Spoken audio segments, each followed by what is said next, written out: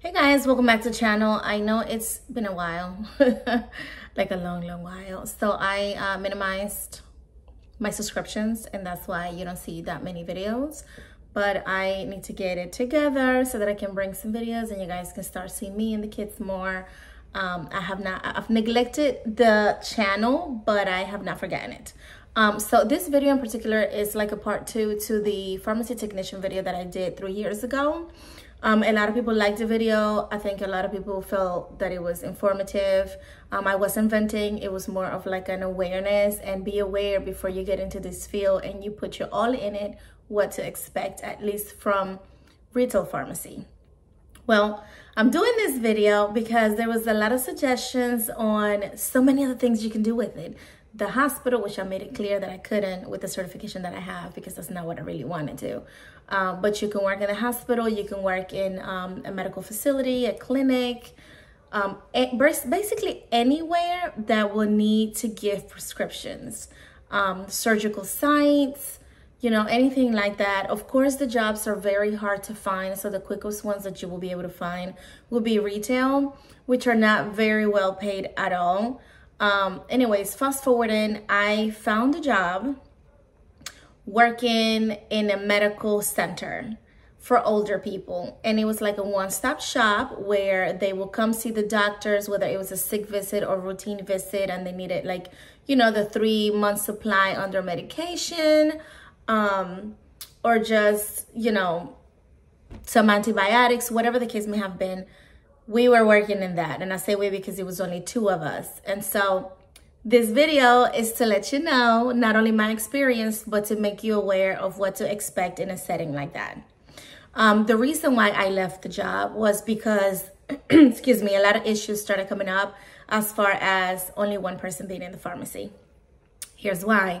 So same certification, you still have to do like a little, kind of like a little test to make sure you know what you're talking about, because it's just not just a certificate. So a lot of these places will require you to do a little bit more and to prove that you actually can work in the pharmacy. So first of all, working in a medical center or a medical clinic or a medical center, medical clinic, urgent care, not the emergency room, not the hospital, but those smaller, not even the standalone hospital adjacent or whatever. This is more so like urgent care, you know, where it's small, you go in and out, and, you know, they can provide you with the medicine after, you know, if you want to when you leave. Like there's a lot of places here where I'm at that you can go and you can get your antibiotics or whatever, and you pay like $10. Anyways, so this company was, of course, a medical center, but it was kind of like sales in a way. Like they have some type of affiliation with insurance companies, Humana's or whatever. Long story short, if you're planning on doing a job like that, be aware that for one, it's only going to be 1, 2, maybe even 3 people in there, and you have to take care of everything. When I say everything, I'm talking about unloading the truck, doing inventory by yourself weekly. At least at this place, it was weekly. You have to submit reports weekly. You have to refill prescriptions for the patients that are in the center, which is 10 rooms. So imagine that. And it's every 15 minutes an appointment. And it's like 6 different doctors.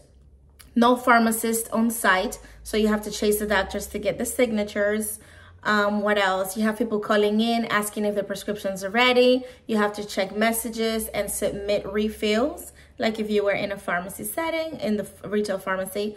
Then you have people coming to get their prescriptions that was already refilled because you call them. You also have to call them to let them know the prescription's ready. If they don't pick it up within 7 days, you have to call them again. 2 people doing all of that. I thought retail was bad.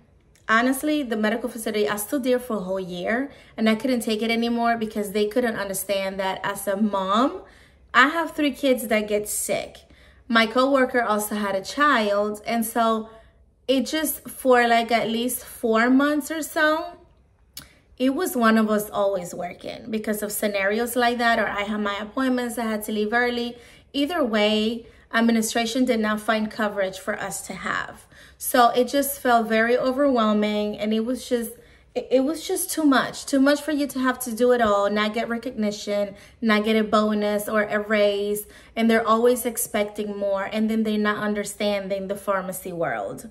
So, you know, it's a lot of back and forth, a lot of miscommunication, misunderstandings, and lack of organization from that company. I'm not sure if all the settings are like that, but I'm assuming they are, because a lot of these companies, which is a lot, especially there's a company, Concert, I think it's called, they're trying to implement this pharmacy within the location. And they're trying to get medical assistants or the nurses to actually pull the drugs and dispense them or whatever. Now, this place, of course, they had a pre-packaged bottle, so you don't have to like actually count, which was a plus. And then the prescriptions, instead of it being 800 prescriptions a day, it was 200 to 300, which was also a plus. So coming in, I was excited because I'm like, oh my God, finally something great, something new, something that should be more, you know, easier, especially with the whole standing up all the time in retail pharmacy. I was able to have a chair and sit down. Wrong. I had a chair, but sitting down, I was running everywhere. I was going out to deliver prescriptions. I was going in the rooms to deliver prescriptions. I was going in the freaking break room to find the doctor to sign for the prescriptions. Let's just say you definitely get more steps in than in a retail pharmacy where it's very small. But that didn't actually help me lose weight at all. If you see, I gained more. Probably because of the stress. You know, then they had this point system. A lot of places have this point system when you get in trouble. So needless to say, I don't recommend it. I don't recommend it because you're always on the go. It's a lot of work for little pay. You don't get paid more than retail at all. It's the same crap. You actually have people in there that leave to go back to retail just because in a retail environment, you feel like you have a team and they have your back. When a customer comes with an attitude, they have your back. They try to de-escalate or help out. In the medical facility, it's like you on your own. Why you're not doing your job? Why this person don't have the prescriptions? I can't help it if it doesn't go through insurance. And what a lot of doctors will do is submit the same refill back to back. And the system that they had was so old that it was just shitty, for lack of a better word. So you had to pull the drugs, scan them, then put labels. It was retarded. Anyways, it didn't work, and they're going to continue to lose people like that. But this video is not for me to vent. It's for me to let you know that if you're thinking that a medical center will be better, make sure they have at least between 3 to 4 people in that pharmacy. Otherwise, you're going to be running around everywhere. You're going to be stressed out. It's going to be a mess. The pharmacy it was in was so freaking small. It was so small. They had it was very unprofessional. I don't recommend it. I don't recommend it for any urgent care, any medical clinics, because they are going to overwork you and underpay you. And you're not going to get recognition or a bonus or a raise. It's really not ideal. You will think that the system is better because, oh, you have to get the doctors to sign. I had a lot of issues with the doctors not wanting to sign their prescriptions. So that puts you behind. A lot of doctors putting in prescriptions to be refilled that won't go through insurance. So that's just a whole mess.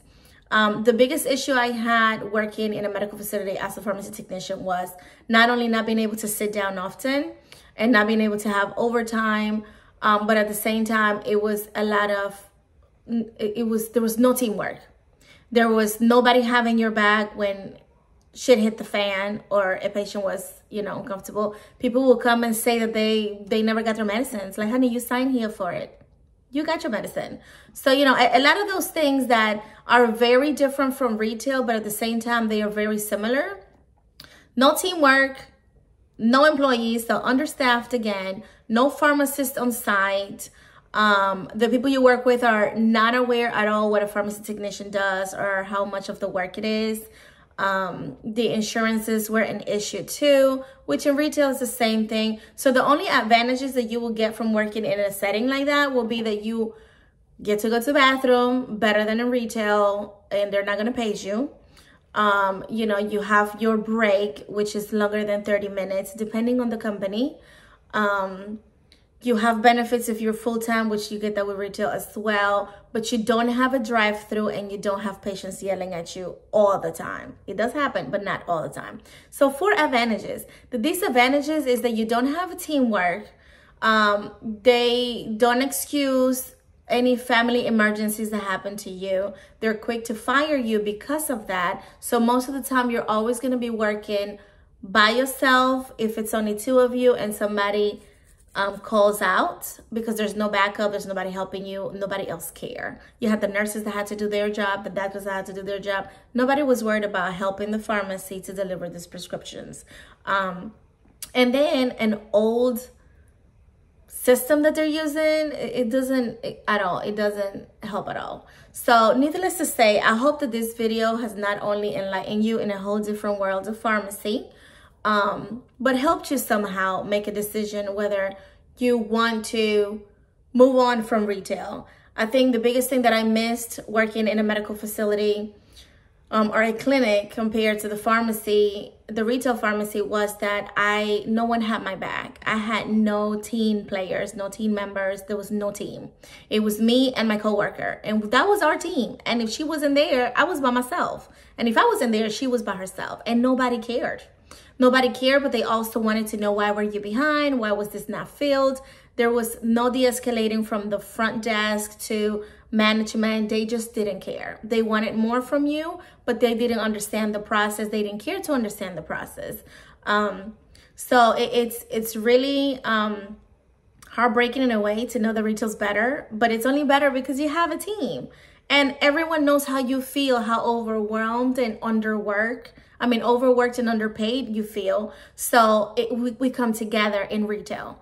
In the medical center, it's like, oh, that's just a whole different department. They got to figure out what the heck they're doing because they're not doing this correctly, or yada, yada, yada, yada, yada, you know, whenever things go wrong. And it wasn't often. It was just okay, when somebody calls out, it's just you, yourself, and I. Like, you can't work a pharmacy by yourself and expect everything to go as it's supposed to, because you're receiving calls, you're delivering prescriptions to people who are picking up prescriptions, to the patients that are in the center as well, getting doctors to sign them. You can't do prior authorization, so that was one good thing, and you can't do overrides. But then the patients will get mad because you're like, oh, you need a prior authorization, you know, oh, you can't get this. So it was eye-opening. I would never go back to any facility like that, no urgent care. I think in the hospital, it would be better for everybody because you have more people. Definitely work with a company that has more than 5 employees. In the pharmacy, I will say. I also interviewed for like a mom and pop shop. That was horrible. If we thought about CVS and all these major companies not paying you enough, mom and pops pharmacies don't pay you not even what the retail's ones that are paying you. So if, let's say, CVS and Walgreens are starting you off at $15 an hour, these ones are starting you at $13, maybe even less, because they're so small and they want to contain it and yada, yada, yada. They can't afford to pay more. But it's a lot of work for you to not want to pay more for your employees. Anyways, this video is way too long. I hope I haven't just been yapping. At the same time, the experience on the last video was mine. So if you don't think that was helpful, just swipe and move along. You don't need to say any negative comments on my videos. This is my experience and I'm sharing it with you guys. If it's too long, put it on 2x. And if you don't like what I'm saying, move on. That's fine. I won't get mad. You won't hurt my feelings. Anyways, for the subscribers that have been here since day one, thank you so much. To the new people, welcome, and stay tuned. We are trying to get to 1,000 subscribers so that maybe I can get like 20 cents per video. I don't even know how that works. But anyways, that's a whole other thing. Thanks for watching, guys. Bye.